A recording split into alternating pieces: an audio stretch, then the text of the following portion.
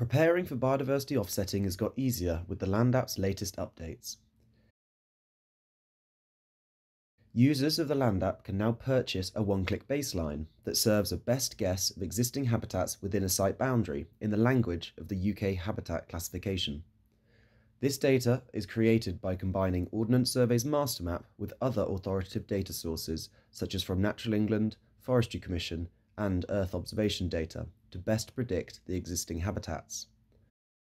This data is served directly to the user's Land app map, whereby it can be edited and enhanced with easy drawing tools. Using the baseline habitat assessment, users can easily confirm and amend primary habitat codes, add secondary codes, and assign condition scores.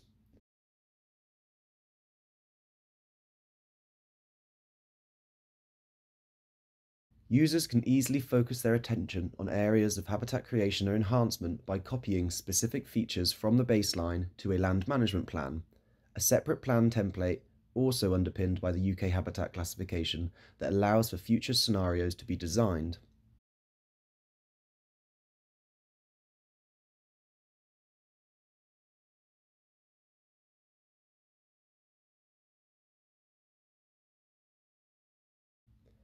To help, the Land app's next generation land use suggestions can quickly provide ideas for where new habitats can be created to maximise financial and ecosystem service return.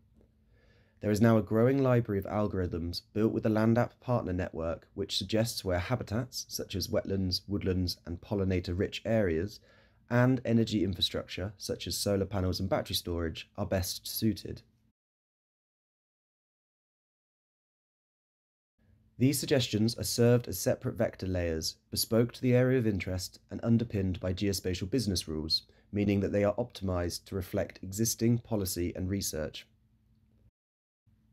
Users can pick and choose suggestions easily using the copy to plan function, bringing specific features to a land management plan.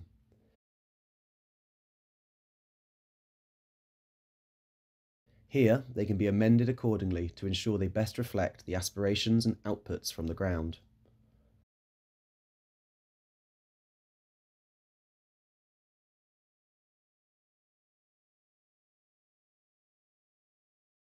Once a first draft is complete, publishing these two plans, Baseline Habitat Assessment and Land Management Plan, to the map of maps allows plans to be visualised spatially and for premium subscribers able to see real-time impact through our metrics dashboards. This centralised dashboard allows users to quickly interrogate the portfolio, with summary statistics broken down by plan type running off live Land app data. Filters can be applied to focus on specific clients, holdings, or areas of interest.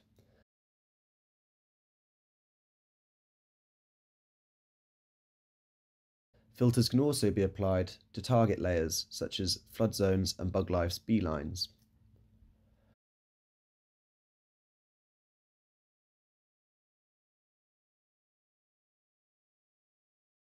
The Biodiversity tab unpicks the complexity of Natural England's Biodiversity Metric 3.1 by clearly displaying the impact of the baseline habitat assessment and uplift generated through the land management plan.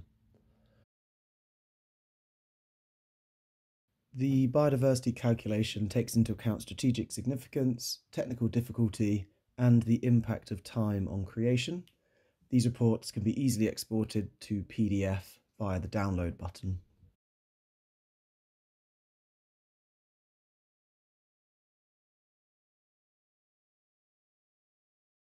Other useful features include a countryside stewardship value calculator and a basic payment reduction calculator. We would like to thank all partners who have helped make this process possible, both through data provision, technical support, and user testing and feedback. If you're interested in learning more or joining our waiting list for this new functionality, please contact us at support@thelandapp.com. Happy mapping!